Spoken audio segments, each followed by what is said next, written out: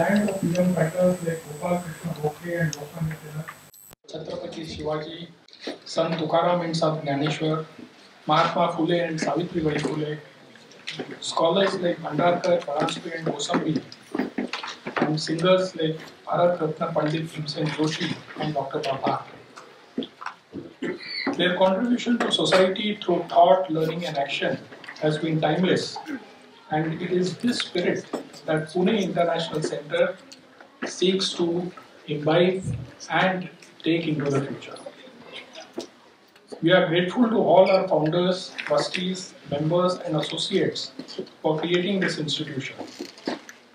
In the words of Dr. Mashelkar, which echo the spirit of all our members, PIC is a Vichar Manthan Kendra, a think tank with a churning of ideas and action. The word action is very important for us.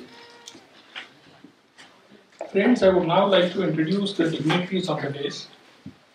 Our chief guest today is Justice Madan Lokur, who will shortly deliver the 12th Pune International Centre Foundation Day lecture titled Rise and Shine, Judiciary and Transforming Justice Delivery. Justice Lokur is a judge of the Supreme Court of Fiji and a former judge of the Supreme Court of India. He was appointed judge of the Supreme Court of India in June 2012 and retired in December 2018. He has served as Chief Justice of Andhra Pradesh High Court and Guwahati High Court and was a judge of the Delhi High Court. He was a member of the Supreme Court Mediation and Conciliation Project Committee since its inception and was later its chairperson. He headed the E-Committee of the Supreme Court for the computerization of all the courts in India. As a one-man committee, he was asked to suggest improvements in the working of the homes and organizations under the Juvenile Justice Act. Justice Lokur writes frequently on legal issues and pursues his interests in various activities, including child rights, legal aid, and judicial education. He speaks to the media on current issues from time to time, delivers public lectures on issues related to the judiciary, and his is a voice of conscience. Thank you, sir, for your presence here today.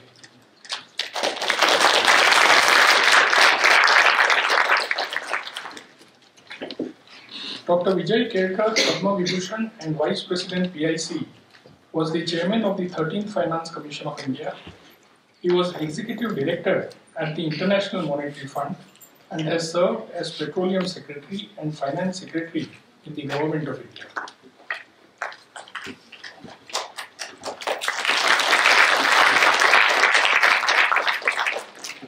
The chair for today's event, Dr. Raghunath Mashelkar, Padma Vibhushan, is President Pune International Centre.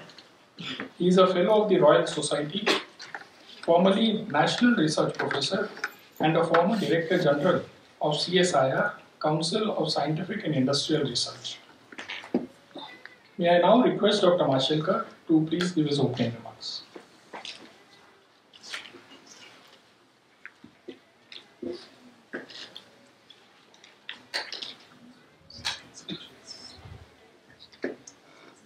Thank you very much, our respected Justice Madan Lokur, our chief guest for the function, our Foundation Day lecturer, Mrs. Savita Lokur and members of Lokur family. We are very happy to have you here today.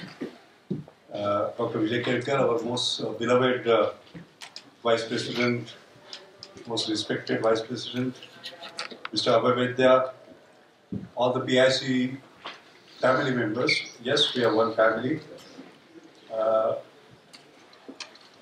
I see lots of young children who participated a little earlier in our competition.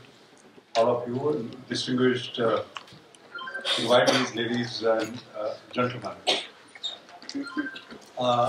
To start with, I must say it's a wonderful feeling to be in Yashoda and meeting in the real world, the physical world. Giving warm handshakes. I think something that we had forgotten for a couple of years. And it's a great feeling, I can tell you, in terms of meeting you all. So, welcome. Abhay has introduced formally Justice Lokur, but I must tell him that I've been a great admirer of Justice Lokur, not because of the top positions he occupied, rightly so. Judges are judged by the judgments that they give, landmark judgments that they give. And it is incredible. He has, I was just telling him, his courage personified.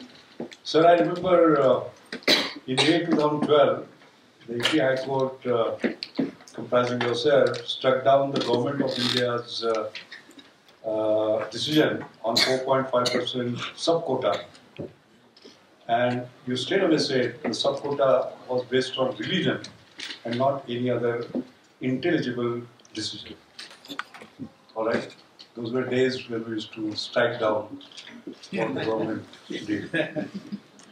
As Chief Justice and AP High Court, Justice Lokur suspended Special CBI Judge T. Pattabhiram Rao and ordered his prosecution in a mining scam case relating to the Reddy brothers. I'm just giving you two examples, just to illustrate the individual who is sort of occupying this seat today with us. So my friends, we have as Foundation Day speaker, as someone who is exemplar, who is an icon, who is a role model. To me, he is a lighthouse in the dark nights that we have today. We require light, of enlightenment in these difficult times, particularly when trust deficit has become a challenge for the country. It's not the budget deficit, trust deficit in some way or the other. And I think that is where, sir, you stand tall and inspire us. So thank you for doing us the honor. I want to make an announcement. As you know, Pune International Center has members, but there is a very special category called honorary members, which is given very rarely. All the Bharat Ratnas have had, we have had them as our honorary members. Dr. APJ Abdul Kalam was an honorary member, he is no more. Lata Mangeshkar was an honorary member. We paid her a tribute, special tribute, she is no more. Sachin Tendulkar is an honorary member. And earlier, about a week ago, Prabhat Ray, you know the great Prabhat Ray, we requested her to be an honorary member, she accepted. And just today,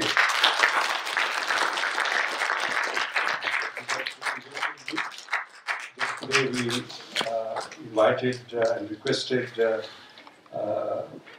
Justice Lokur to be our honorary member, and I'm very happy to say that he has accepted to be the one.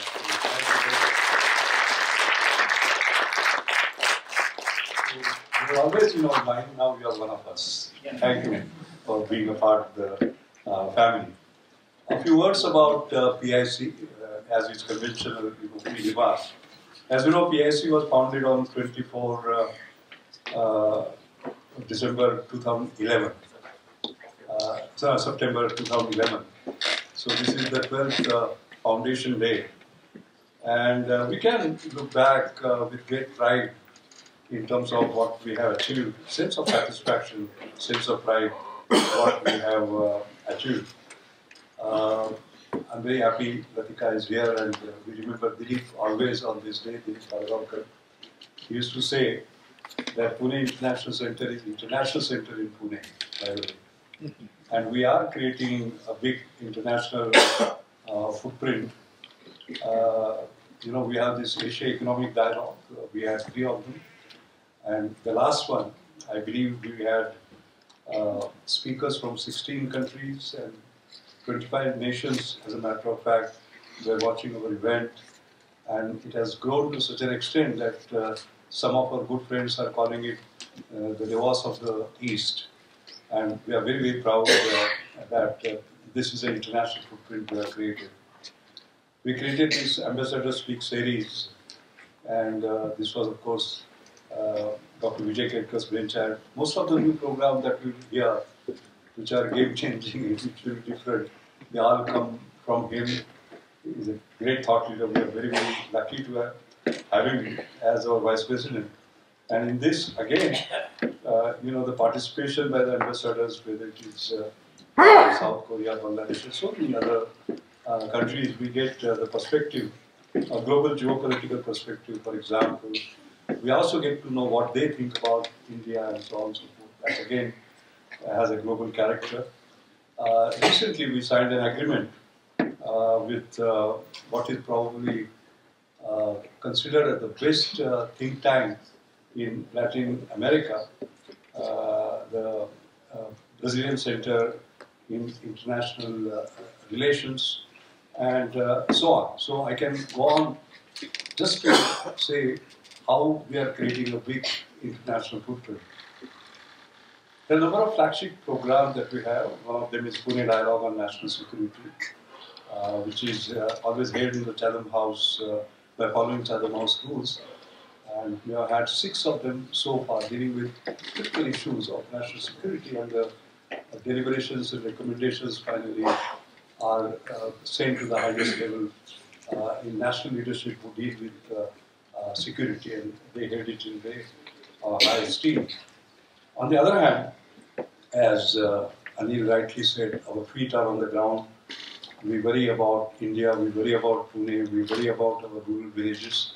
So our program, flagship program on National Conference on Social Innovation, this was the first conference on social innovation in the country. This is the 10th year, 17 November, we'll have it actually. And this is, again, a grand success. The kind of social entrepreneurship promotion that this program does, and the mentorship program that we have, as well as the shared service center for social entrepreneurs that we have, huge success. And the same thing about environment and other areas. Just want to highlight some of these. We constantly remind ourselves that PIC is established as an independent, multifaceted policy research think tank. And once again, we have our Vishnu policy research in India, Dr. Vijay Kedkar. Thanks to him and his leadership, we have had, I think, about a couple of dozen of policy papers on interests to India, the critical sort of items. And we also aim to provide forum for free and fair public debate. Our aim is to provide a forum for liberal intellectuals, basically. All right. We don't believe in monocultures. We believe in multicultures. We respect other religions. And the saying is India as world's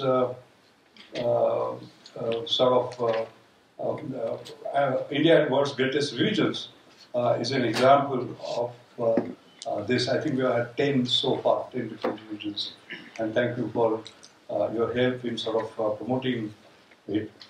The other thing about us, which I'm particularly proud of, is that the tropicality of what we do. All right? And there, to borrow General Mehta's words, the 3 C's, climate, COVID, and conflict.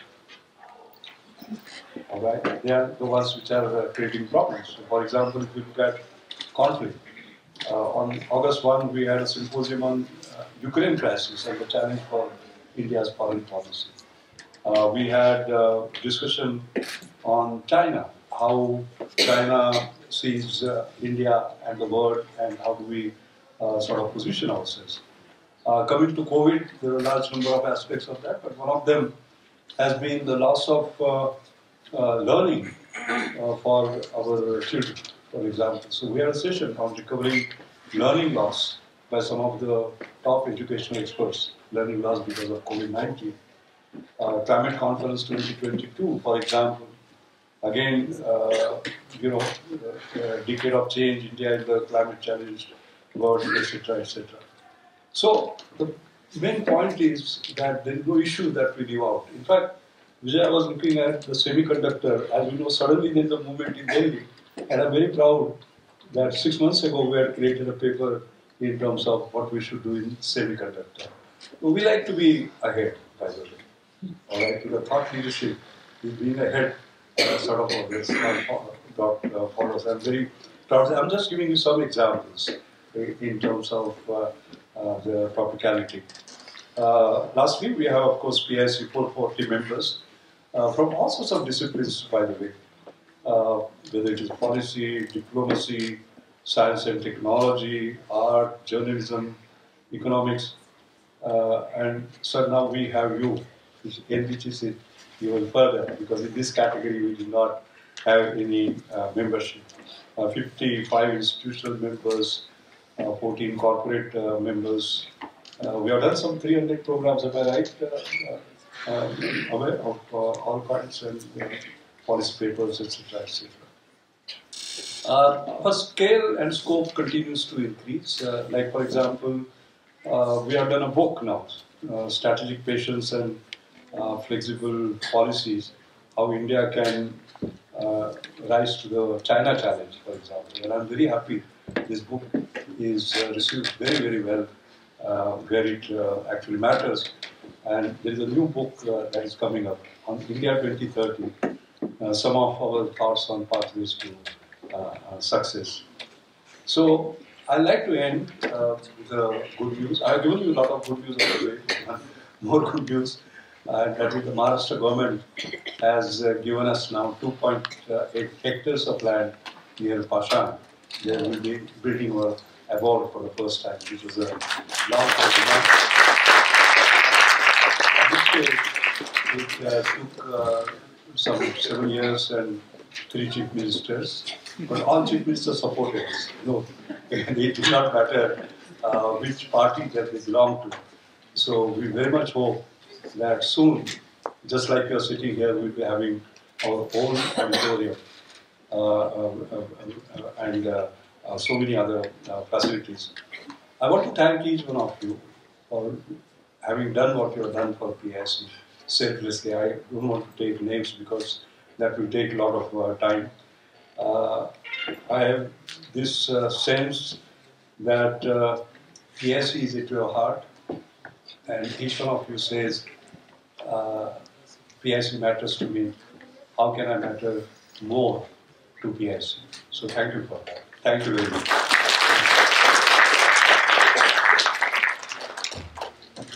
Thank you, Dr. Mashelkar, for this warm, welcoming words and a great introduction to Pune International Center. I would now request our Honorable Chief Guest, Justice Madan Lokur, to deliver the 12th Foundation Day lecture on Rise and Shine, Judiciary and Transforming Justice Delivery. A big round of applause for our Chief Guest, everyone.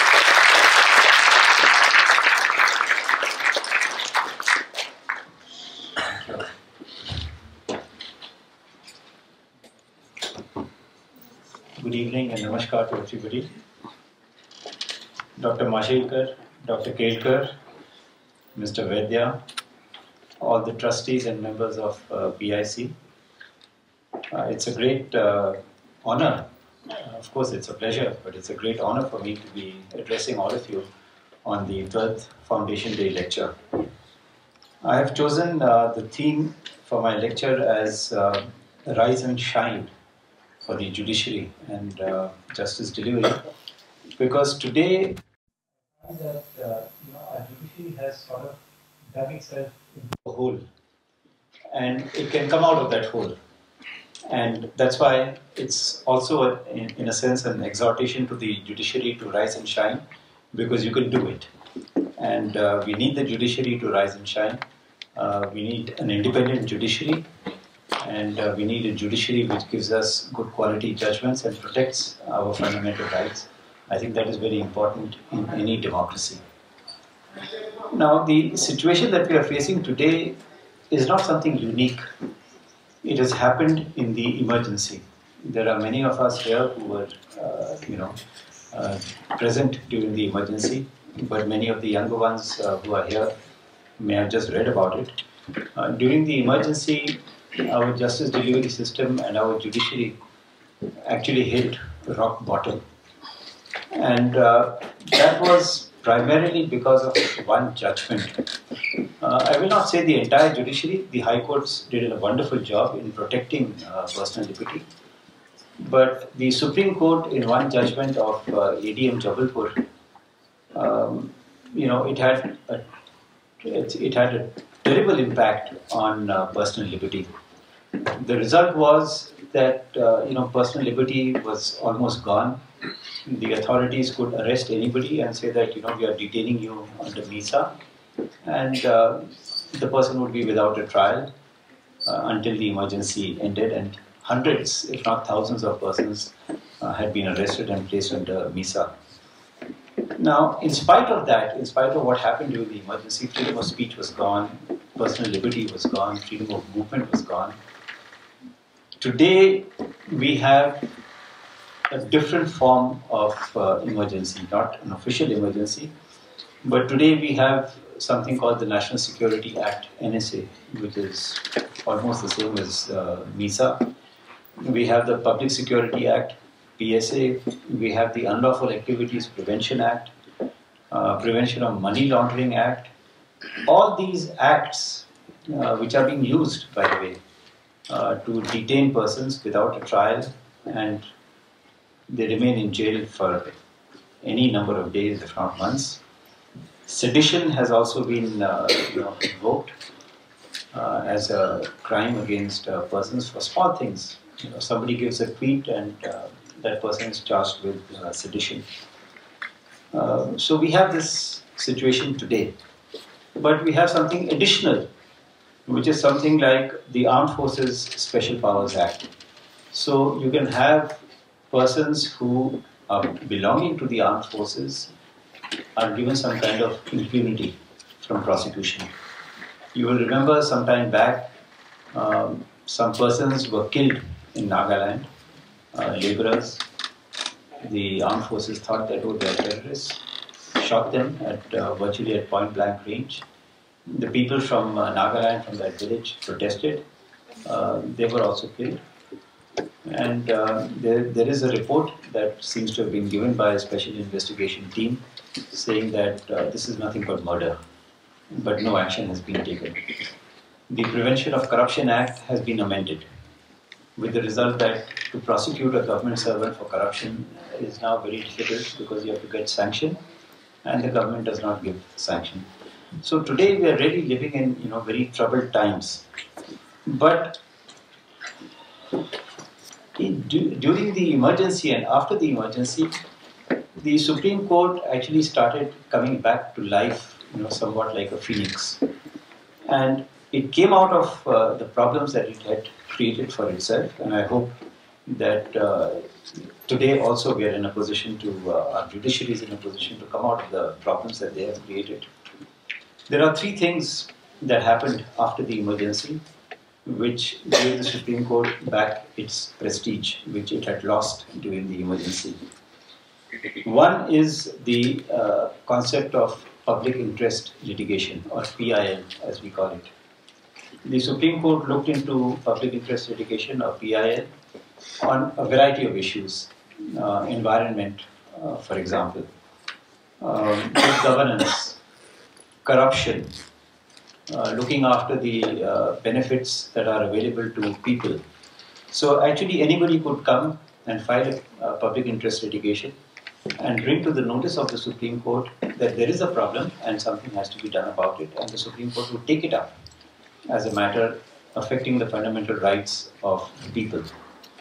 The second thing which the Supreme Court did, which was in a sense an extension of PIL, was access to justice for marginalized people, those who were downtrodden, those who were underprivileged, to the extent that procedural formalities were given up.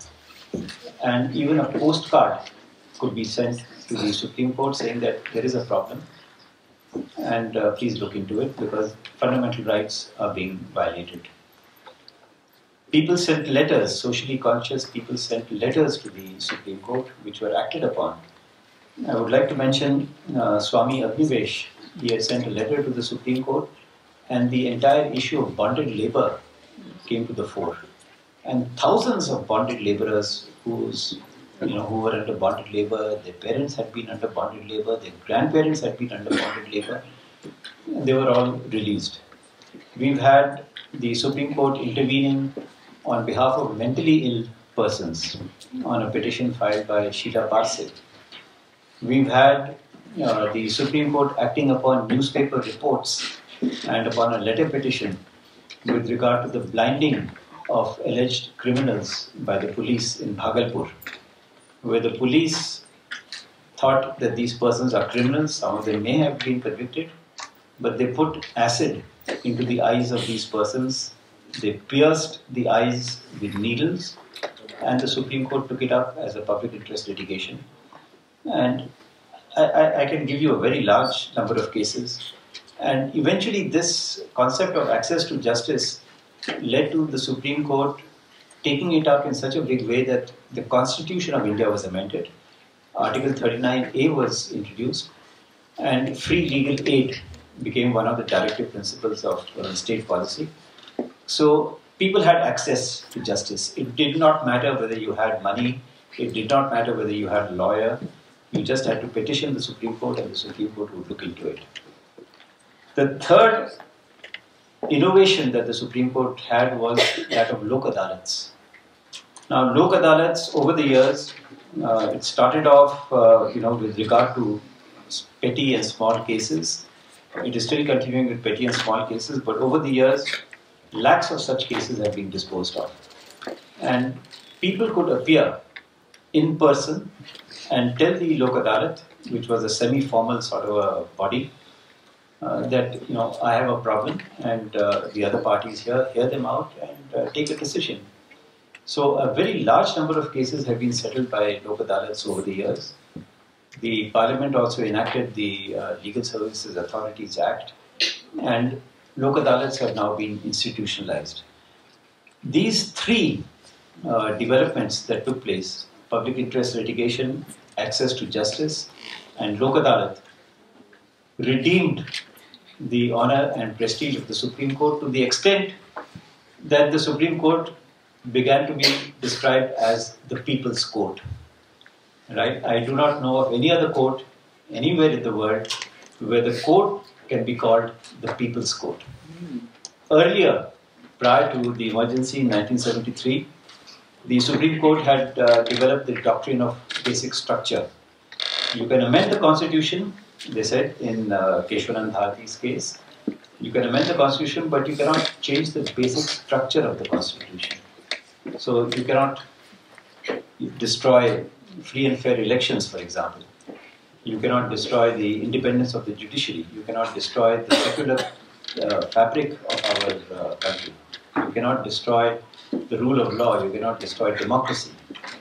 So with this combination of the basic structure, the People's Court, the Supreme Court of India began to be recognized as the most powerful court in the world because of these developments. So from what happened during the emergency 75 to 77 and how the Supreme Court transformed itself into the People's Court and into the most powerful court in the world is, I think, a lesson that all of us must be proud of and we must try and remember and emulate. I believe that our Supreme Court can repeat this performance that has taken place in the 80s and 90s. Today, unfortunately, we are facing some kind of a change in the sense that a large number of constitutional cases have been lying in cold storage. Our present Chief Justice of India is making an effort to dig them out from cold storage, but many of them have been lying in cold storage for years together, not being acted upon. And constitutionally important matters, it's not that they're dealing with some interpretation of the Constitution, but something very important which is going to affect the life of all of us. Freedom of speech is under threat. So people tweet, journalists write, they get arrested, accused of sedition, and put behind bars for months on end. Freedom of the press is being curtailed. We hear about the media being, called a goading media, which is only talking one particular language and not talking the language of the people. The right to peaceful protest has more or less gone. Section 144 of the CRPC has taken over. So the moment somebody wants to protest or some group of people want to protest, Section 144 is imposed, and they decide that you cannot have a protest. And if you're allowed to have a protest, the authorities will tell you where to protest. They will put barricades. If you jump over the barricades, you deal with water cannons, you deal with tear gas shells and so on. Remember that the farmers were protesting for 1 year. They were not allowed to enter Delhi. It was a peaceful protest. They were not allowed to enter Delhi, and eventually the Prime Minister said, all right, we'll take back the 3 laws that they were protesting against. Today we are also faced with the 10th schedule to the Constitution, which deals with the anti-defection law. The 10th schedule is, in a sense, going through a shredder. Just about everything which the 10th schedule wanted to do is now more or less gone. The Supreme Court has mentioned something called horse trading of MLAs, where MLAs just shift from one party to another. Governments come, governments fall. Why? Because there is horse trading. Why? Because the 10th schedule has gone through the shredder. Constitutional morality has been forgotten. Dr. Ambedkar talked a lot about constitutional morality, but it's been forgotten. Today we have, I'm sorry to say this, but we have some honorable governors who have forgotten about constitutional morality. Maharashtra is one state where we had a problem. There are other states also where there are problems created by the honorable governors. The rule of law is being treated like a football by the executive. In some instances, anti-defection law, for example, some of the speakers have been criticized by the Supreme Court. Not criticized, but they've been told by the Supreme Court that, listen, you have to take a decision. You can't keep the decision pending for months together. The executive is now deciding what is the rule of law. So you have things like instant justice, you have things like bulldozer justice. These are the kind of expressions that are being used to describe justice. So really we are living in times which are very, very different today than they were over the last maybe 30 or 40 years, but perhaps tending towards the 1975-1977 era. What can the judiciary do? I think that is a question that all of us have to ask ourselves. The judiciary, I think, should remember that it has been described from the 1950s as the sentinel on the qui-vive. That is to say, it has to be alert to the violations of fundamental rights. I'm not talking about something happening now. I'm talking about judgments given by the Supreme Court in the 1950s, where they say that the Supreme Court is a sentinel on the qui-vive. The Supreme Court is the guardian of the Constitution. So if there's a violation of the fundamental rights of the citizens, of all of us, any one of us, the Supreme Court has to stand up and protect those fundamental rights.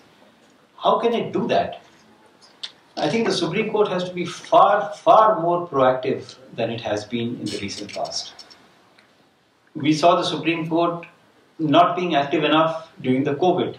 It's only when, issues of shortage of oxygen came up that some of the high courts and then later on the Supreme Court woke up and said that, we can't have people dying because of a shortage of oxygen.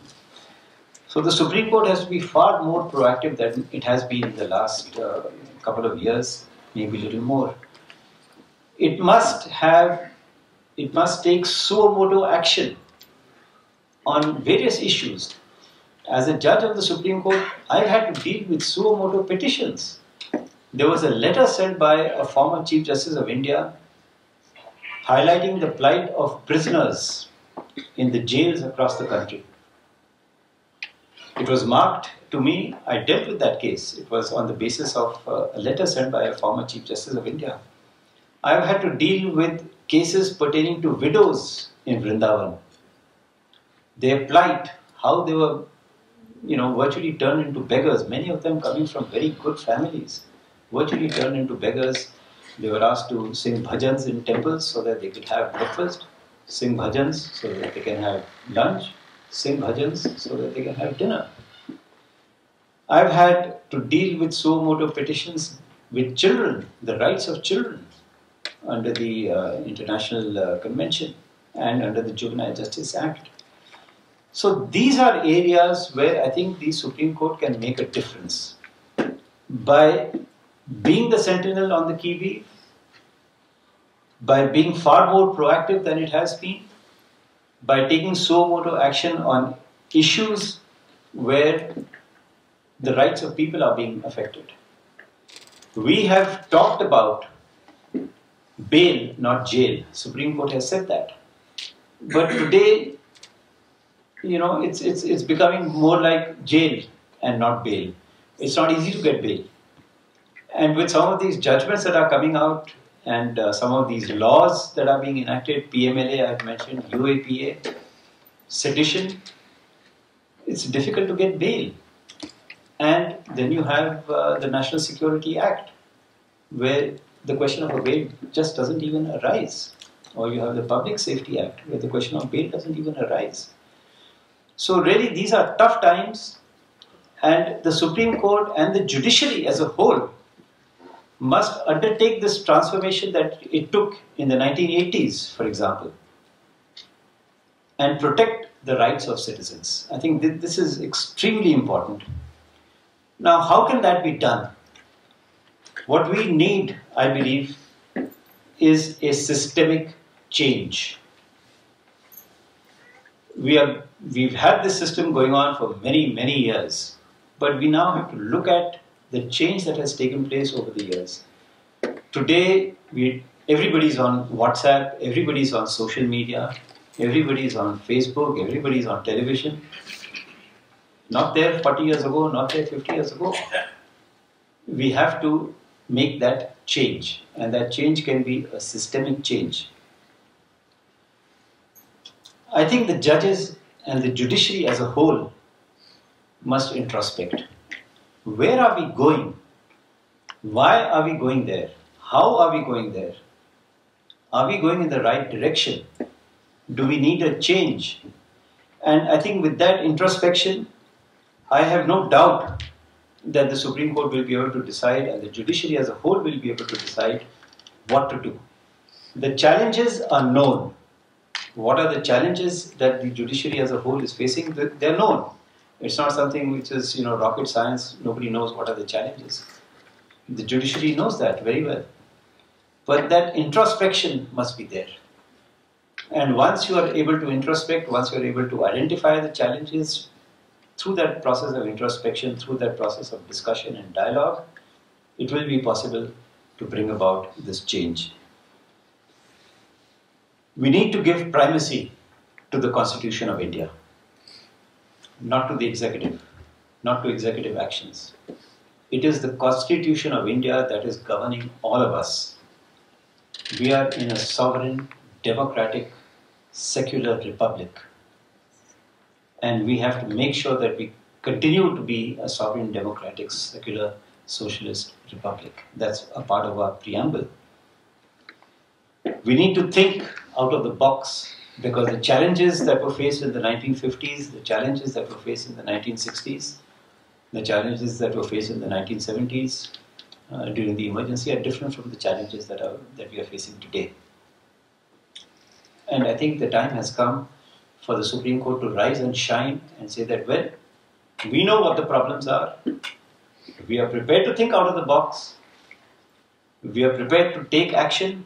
We are prepared to discuss everything. We are prepared to have a dialogue within ourselves and within, with some experts who can advise them on what is happening, so that this ivory tower business, is a thing of the past. I think the Supreme Court has to realize that all of us, all the judges have to realize that all of us are still part of society, whether we are administrators or whether we are judges, whether we are politicians, whether we are the executive. We are all part of the same society. We are all part of the same country. I would like to just mention what Dr. Rajendra Prasad said in his concluding address to the Constituent Assembly on 26th November 1949. He was speaking about elected representatives, but I think this applies equally to all of us, including the judges. Dr. Rajendra Prasad said, "If the people who are elected are capable and men of character and integrity, they would be able to make the best even of a defective constitution. If they are lacking in these, that is to say, if they are lacking in character and integrity, the constitution cannot help the country. After all, a constitution, like a machine, is a lifeless thing. It acquires life because of the men who control it and operate it. And India needs today nothing more than a set of honest men who will have the interest of the country before them." This is what Dr. Rajendra Prasad said on 26 November 1950. But that, I think it applies even today to elected representatives. But it also applies to a lot of other people. I had mentioned about honorable governors. Are they taking advantage of some lacuna or some loophole in the Constitution? What about the speakers of legislative assemblies? Are they taking advantage or lacuna in the 10th schedule to the Constitution, in the implementation of the anti-defection law? What about words like horse trading? Can we accept that with regard to our elected representatives? Assuring the dignity of the individual and unity and integrity of India. This is what is expected of all of us, including the judiciary. I'm not saying that the judiciary has failed on these counts. I'm not suggesting that at all. But I think once we look at this, at our constitution and the preamble, what Dr. Rajendra Prasad said, we have the answers to a whole lot of problems that are facing us today. I would like to mention about two challenges which are being spoken of a lot. The two challenges that are facing us today, facing the judiciary today, is the massive pendency of cases. I will not dwell too long on that because there's been a lot of discussion about it. But I'll just give you some figures.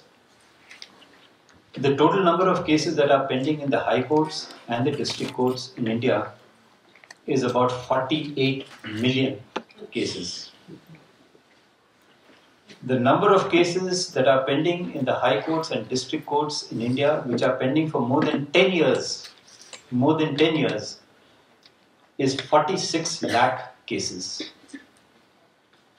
Today, if a person files a case, the chances are that by the time the district court decides it, by the time the high court decides it, and by the time the Supreme Court decides it, probably half the adult life of that person will have gone. This is the massive pendency of cases that we have. There are many solutions, but unfortunately what has been happening is that we are resorting to ad hoc solutions. We have special courts. We have fast-track courts. Then we started having special fast-track courts.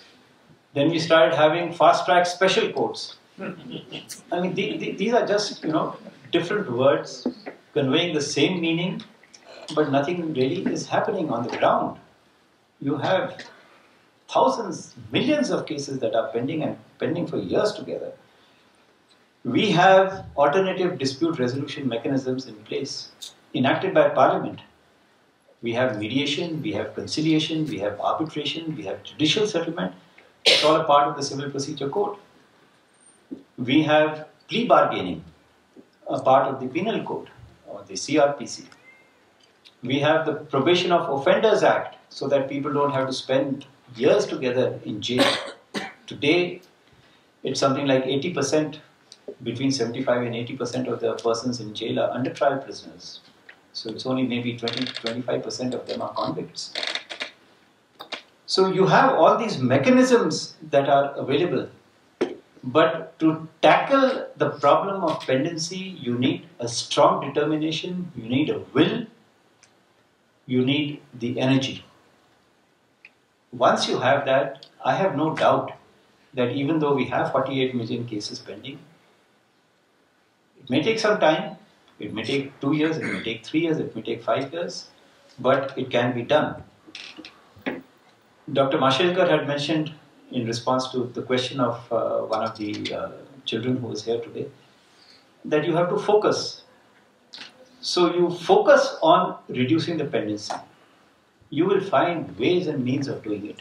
Not ad hoc solutions, not knee-jerk reactions. Oh, let's have a special code for corruption.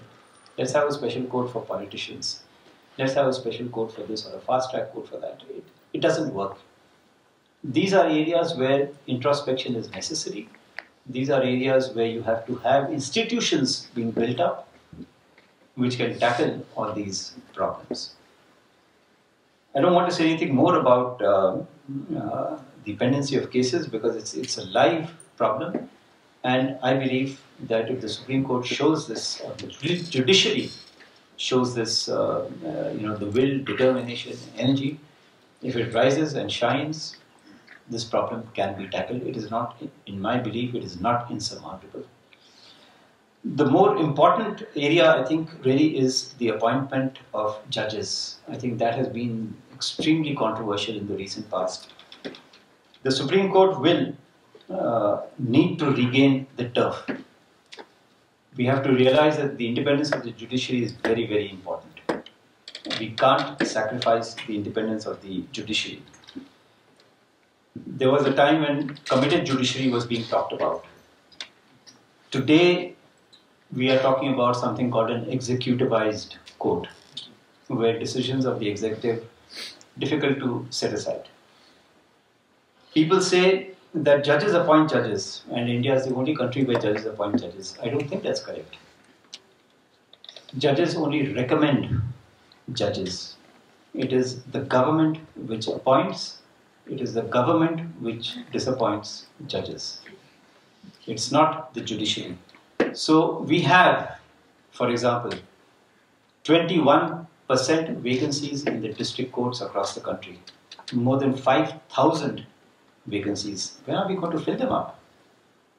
There is a judgment of the Supreme Court of 2007 in the case of Malik Mazhar Sultan, which gives a calendar, which gives the dates that do this by 15th of January, do this by 28th of February, do this by 31st of March. Not being followed. If that judgment is followed, there won't be these 21% vacancies. We have the judgment of the Supreme Court that judicial education must be given to judges. 2 years judicial education. Not being followed. So judges are recruited. They start sitting in the court without judicial education, without social context adjudication, and the quality of judgment suffers. High Court, it's more or less the same situation. You have a very large number of vacancies in the High Courts. In the recent past, something like 224 vacancies have been filled up, but you have still many, many more posts that are lying vacant. You have the government which is keeping recommendations in secret. You have a memorandum of procedure. You have a judgment of the Supreme Court which says that within a particular time frame you must appoint judges. Not being followed. You have instances where the Supreme Court has said that, the Collegium of the Supreme Court has said that when we reiterate a name for appointment, you must accept it.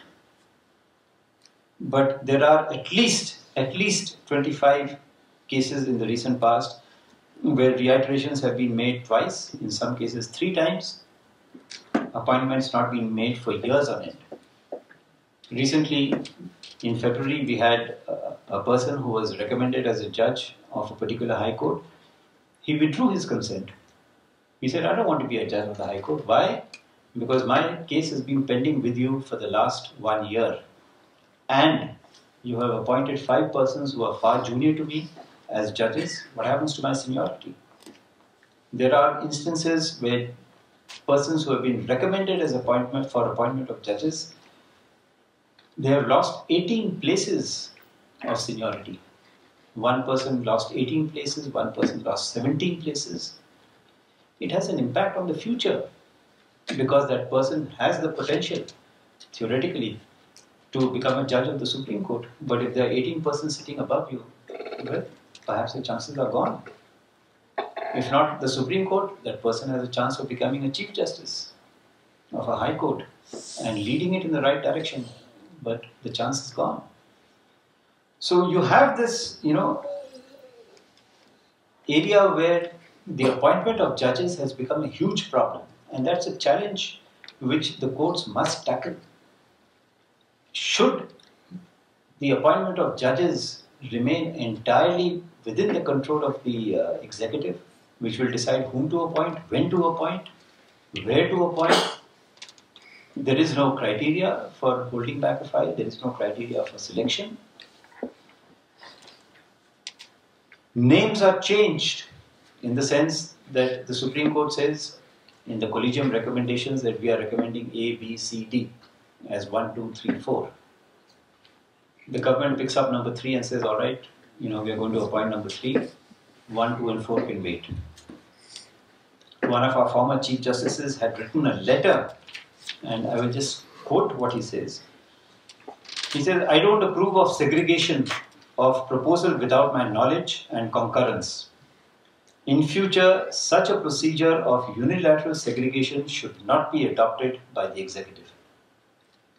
This was sometime in 2014, I think. 8 years have gone by, 2014, 15, something like that. 6, 7 years, 8 years have gone by. Segregation is happening. And, the courts are not bothered about it. And the executive says, well, we will continue with the segregation. It doesn't matter what your Chief Justice says, but we'll continue with it. That's where you lose the independence of the judiciary. And once you lose the independence of the judiciary, you're going to have a committed judiciary, which was thought of during the emergency, around the time of the emergency, that we must have committed judges. So we are heading in that direction. And therefore it is, I think, necessary for the courts to wake up, That's why rise and shine. You have transfers taking place, arbitrary transfers. The executive says, we don't like a particular judgment, transfer this judge.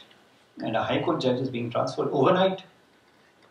We had the situation in Delhi where during the riots, persons were not being allowed to go to hospital, injured persons. The judges took up the case, 11:30 at night there's a transfer order. What independence are we talking about? So these are, areas where I think the Supreme Court must try, and the judiciary as a whole must try to regain its turf. Because independence of the judiciary is very, very important. The preamble talks about justice, social, economic and political. How can we give it up? We can't rewrite the preamble to the Constitution, which has been debated and discussed in the Constituent Assembly by eminent, very, very eminent people. Independence of the judiciary, in my view, is absolutely vital. I think a democracy cannot survive if the judiciary is not independent. We have to give up, substitute instant justice, where people are taking things in their own hands, lynching people, beating up people, whether it's the police, whether it's common citizens. You have bulldozer justice, which is now, in good measure. We have to substitute that with constitutional justice. And that can be done only by the judiciary. And the judiciary must show the way that we are governed by a rule of law, we are governed by a constitution, and we have to dispense constitutional justice, not bulldozer justice, not instant justice, and so on. The third thing, and the last thing that I would like to say is that access to justice must be given the importance that it has always been given by the Supreme Court in the 1980s, 1990s. You have the poorest of the poor who could attend or who could file a case in the Supreme Court and have it heard on the basis of a postcard. Today we don't have postcards, at least I don't think we have postcards. But a small petition to the Supreme Court should be heard. It's the poor people who can't afford, fancy lawyers who charge lakhs per day. It's these poor people who can't afford, internet connection. Education suffered during COVID. Why? Because people didn't have access to the internet. They don't have computers. Poor people don't have computers. They can only send a letter to the courts. Denial of bail has become endemic. Personal liberty is the most precious of all the rights that we have. Freedom of speech, yes. Freedom of press, yes. Freedom of movement, right to protest peacefully, yes. But personal liberty is what is important. You can have all these rights and remain in jail. What's the use of these rights? So these are areas where I think, the courts have to be more alive to the requirements of the people. We have to be sure that we can come back to the situation where our Supreme Court was known as the People's Court, our judiciary was the People's Judiciary, our Supreme Court was the strongest and the most powerful court in the world. It's possible, I believe it's possible, but we have to rise and shine. I would like to conclude by saying that efforts are being made. Our present Chief Justice has a very short tenure, but he's like the opening batsman in a T20 match, doing a lot of changes. But I think we need, a longer version of the game, and I hope his successors will continue with the efforts that he has made.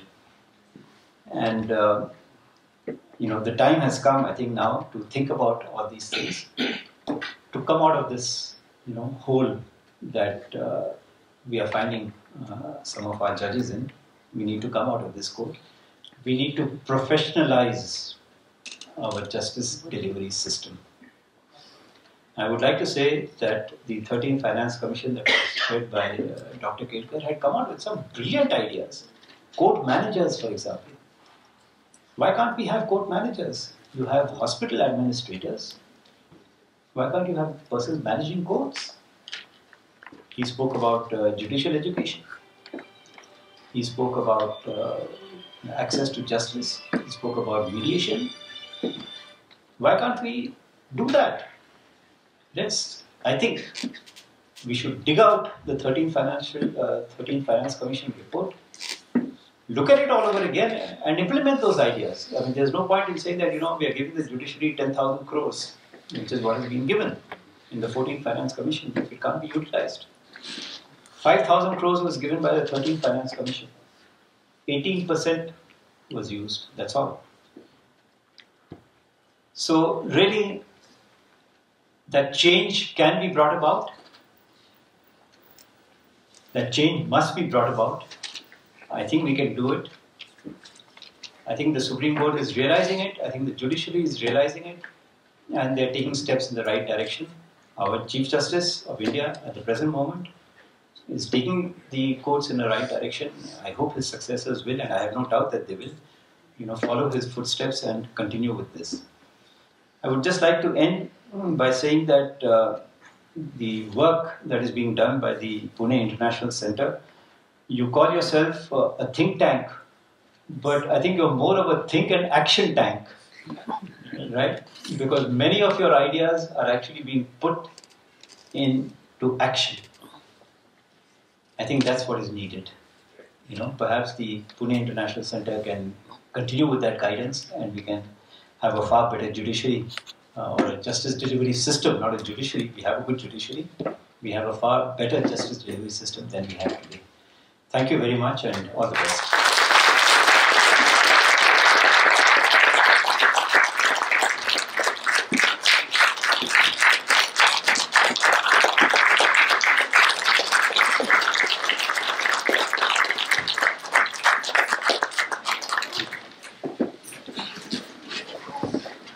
Justice Lokur, thank you very much. You concluded on a ray of hope, and you spoke of the need for India and for the judiciary to bring about a transformation, to bring about a systemic change, to do some introspection on the state of the judiciary and the challenges that you spoke of, massive pendency of cases, appointment of judges, and restoration of the independence of the judiciary.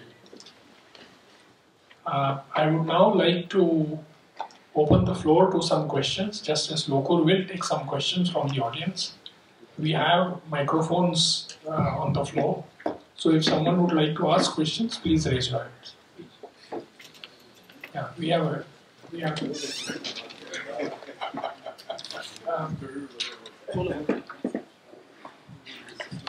Good evening, sir. It's an honor to be addressing you in person, a person who has been judge in the Supreme Court. I have a very small question. When we are talking about peaceful, and there is, am I audible? Yeah. So when we are talking about peaceful protests, and there is a reasonable apprehension that the protest might turn violent, what should be the correct executive action according to the judicial perspective?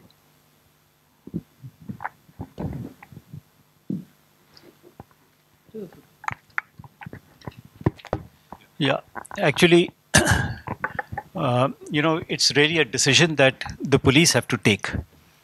The judges can't do anything, the judiciary can't do anything if there's a protest going on. But, the intelligence agencies get the information. It's not as if the police are unaware of what is happening. But you see, what is also happening now, some states have taken up action and said that, if it's not a peaceful protest, if some building is being damaged or if some car is being burnt and all that, you pay for it. But at the same time, this is where the question of equality comes in. There have been instances which you would have seen on television where the police themselves have destroyed, I have seen a motorcycle being, destroyed by the police. They just come with a lathi, break the headlight of a person who is probably not even a protester. All right. A bill was sent in one of the states for the expense incurred by the police to quell a protest which may or may not have turned violent. One of the items on which the police asked for damages was shoes. They said that, the police had to walk, so the shoes got worn out, so pay for those shoes. Now, that's carrying things a little too far. So yes, protests do turn violent. Nobody supports, violent protests. But when the protest is peaceful, when you know it's going to be peaceful, when you have intelligence that it is going to be peaceful, I don't see why, there should be a lathi charge or a water cannon. But if there is intelligence that yes, the protest is going to be violent, I'm sure the police can talk to the people, the organizers of the protest, and say that, listen, just stay away from this violence. Because if you are violent, we will retaliate. So, but the judiciary does not come into it, The judiciary will come into the picture only when, something like this happens, where there's damage to property, or where the police themselves, cause damage to property. That's where the judiciary will come in. Yes, we had a question from the back. Yeah, please. Lordship, I have a couple of questions on independence of judiciary. Our ex-CJI, Mr. Justice Ranjan Gogoi, accepted Rajya Sabha nomination. Doesn't that compromise independence of judiciary? One. And second question, my lord.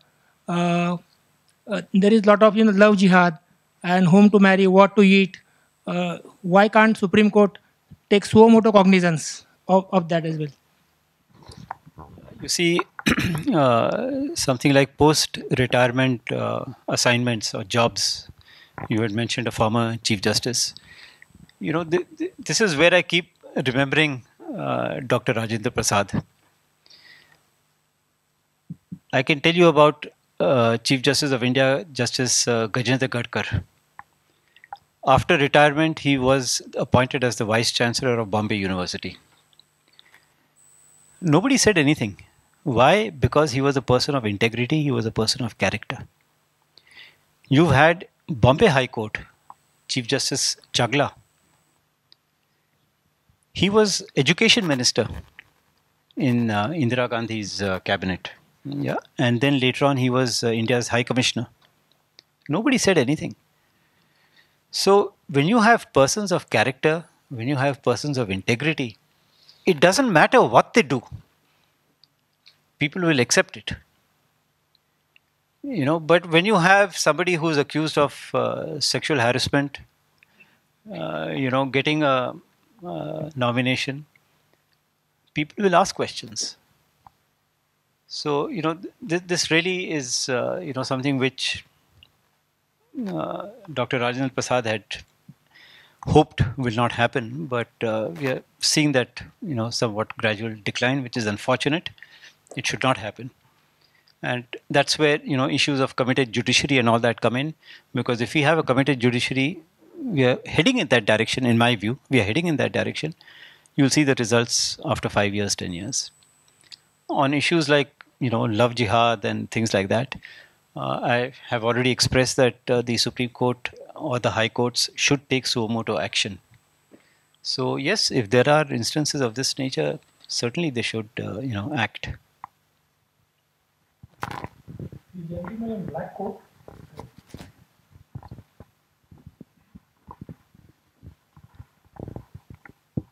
Namaste, sir. Namaste, sir. I would take this opportunity as a student of law to say thank you for this computerization of the courts. I searched on the net, I studied some articles that you were the part of E-committee during 2016-2015. So we are really thankful for the visionary or strategy towards the computerization as well as e-justice. Also, I would likely thank to PIC, Pune International Center, for the family to adding these important roots in the think tank as a justice and judicial system. Two important points that your views or some computerization of the courts, which really helped during this COVID-19, that most of the cases which were on urgent priorities that had been held through the VC video conferences. Obviously, there are some positive side, there are some negative side, but as optimistic, I would really thank you that digital justice that we are moving towards, it's really a great step. You mentioned that the Honorable Supreme Court as a people's court. Definitely, you mentioned three important aspects. First one is a public interest litigation. Second is access to justice, and Lok Adalat. So today's my question is about, I wanted your expert views on the same. Can we combine that? I'm the witnessing that in Lok Adalat, really the burden of pending cases is reduced at large. Most of the peoples, they wanted some better relief, and definitely panel of Lok Adalat is giving them. So can we combine that digital era? Can you keep it short? Yeah, digital era combination with the Lok Adalat, means can we go with the, I want your views about the digital era and Lok Adalat. Yeah, it's possible. It's very much possible. We've gone a step further. We had inaugurated something called a virtual court, and in Pune it was tried out. It functioned very well, but for some reason Maharashtra has not picked it up, Delhi picked it up. The idea of a virtual court is that we tried it out for traffic offences. All right, it comes out in that virtual court, and you have the option to plead guilty or plead not guilty. If you plead guilty, you pay the fine, and we had kept it at the minimum fine, and the case is closed. If you plead not guilty, the matter goes to court. Now, if you have one computer, right, which says that this is the traffic challan that has been issued to such and such person, such and such vehicle number, such and such driving license number, that one computer can handle the entire state. The entire state of Maharashtra can be handled by one computer. All right. So this is an innovation that has taken place with the use of computers to have a virtual court, and it can be extended to a lot of other petty offences. Delay in payment of property tax, for example. All right. You have to pay some interest. Why does somebody have to go to court to challenge it, or why does somebody has to file a case, the municipal authorities, to try and recover that money? It can be done through virtual courts. So the idea is to marry technology with petty cases like Lok Adalats. It's possible. And an extension of that, which is already going on actually at the moment, is these virtual courts where petty offences like traffic offences, house tax, property tax, these kind of things can all be taken care of. So it's possible. It is being done, and the initiative started from here, from Pune. And for some reason, I don't know, it has not been carried forward. But that can make a huge change so far as a large number of petty cases are concerned. Sir, access to irreproachable justice by using artificial intelligence. What are your views? And secondly, we have to strengthen our lower judiciary first, because the first point of contact for the people at large is lower judiciary. Many people are hardly going to High Court or Supreme Court. So we have to strengthen first lower judiciary. Yeah, you're right. I agree with you that the lower judiciary or the district judiciary must be strengthened. That's why I mentioned that 21% vacancies. We're talking about 5,000 vacancies. Why should they exist? And in the case of Malik Mazhar Sultan, 2007, Supreme Court has given a calendar that advertisement should come on such and such date. Examination should be held on such and such date. Results should be announced on such and such date. Interview on such and such date. On 1st of January how many people are going to retire. Put their vacancies. Advertise their vacancies. So it's really, the Supreme Court is dealing with something like 70,000 cases. Important, yes, but nothing compared to 42 million that are pending in the district courts. So yes, it has to be strengthened. There's no doubt about it. Nobody has a second opinion on that.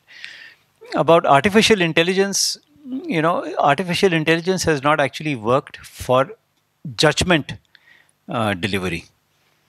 You can get pretty close to it. For example, but you need a lot of data. Okay, I'll give you an example of a traffic offense. A person jumps the traffic light. How many times has he committed this offense or a similar offense? What is the age of that person? What was the speed? All that data, if that is put in and across the country, then you will know that the fine should be in the region of 100 rupees, between 100 and 150 rupees. All right. If a person does something more serious than jumping a traffic light, then the fine should be in the region of 500 rupees to 560 rupees or 600 rupees. So artificial intelligence can actually work through machine learning. But to take a decision on whether the person should be given 5-year sentence or 6-year sentence, no computer can tell you that. We will take one last question due to the paucity of time. The gentleman there. Good evening, sir. I have two questions. One is actually confusion. The confusion is that when I read about Jallikattu or Shahabanu cases, when my mind thinking, is it the the verdict is, they can just cross nullify the verdict. Is it the power with the executors? And second question is that why so much fees? Like if we say Harish Salve's fees or Ramjet Malani's fees, why so much money in it? Means what is the reason it is so high? There is a confusion, sir. That's it. Well, for the second question, I have no answer. Probably the gentlemen that you have mentioned, only they can answer why they charge such fees. But that's where access to justice becomes important, right? So that the poor person can also get the best assistance. That is the purpose of free legal aid, which is a part of the directive principles of state policy. On your first question about the executive nullifying judgments of the Supreme Court, the law is that if you take away the basis of the judgment of the Supreme Court, it can be done, but by Parliament, not by the executive. It can be done only by Parliament. But if you do not take away the basis, on the basis on which the judgment has been delivered, even Parliament can't do that. They can't say that, well, we just overruled this judgment. They can't do it. And there have been instances, particularly with regard to electoral laws, where the Parliament has said, we don't agree with the Supreme Court and we enact a different law. Supreme Court has said you can't do it, because you have the reason that we have given. Unless you get rid of that reason, you can't just nullify a judgment. Otherwise, there'll be utter chaos. Thank you very much, Justice Lokur. I shall hand over back to Riya. Thank you, everyone. Before we proceed, I would now like to request Dr. Kerkar to present PIC's first book, Rising to the China Challenge, as a token of appreciation to our chief guest. Please give a big round of applause for this man.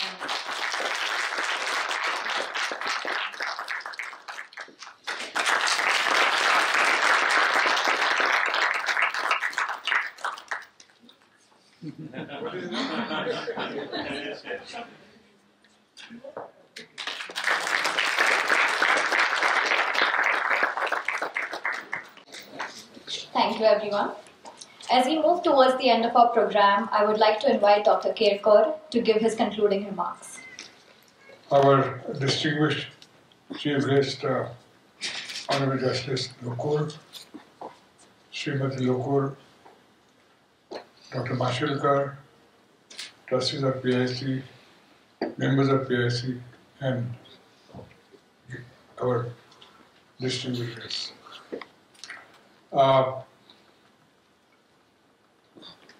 When I saw the title of your lecture, Rise and Shine, it reminded me of Vivekananda's clarion call, Awake and Rise. And I think your lecture was indeed of the spirit of clarion call to our judiciary for improving not just judiciary but quality of life and quality of democracy for all of us. And I hope that it will be studied and practiced carefully by fraternity, our judicial fraternity, but this is important because you said it very eloquently. I may not be as eloquent as you are, but I think we are going in very difficult times, and our challenges are democracy facing are quite severe. So I'm really grateful on behalf of all of us. I thank you for not just outlining the problem we face, but also solutions. And I hope that is it. You made a very kind remark for PIC that it should not a think and act tank. But sir, the reason we are more doing that because unfortunately we see the current tendency in the Government Act and then think. So we don't sort of promote more different sequencing that think and then act. So that's the reason we have got a little bit also helping people to think and act. We have, I don't want to sort of make any other comments because it was such a rich, I'm still absorbing it, what you said. But it was one of the most remarkable lecture I've heard in many, many days or months, which really outlines our challenge, existential challenge for democracy. And also so much. So we are deeply grateful to Justice Lokur for you coming here, accepting our invitation, and also accepting our request to become honorary member. It means a lot to us because, as Dr. Mashelkar mentioned, we were remiss in not having a single distinguished jurist as our honorary member. So I want to thank you once again from all of us. And now I hand back now to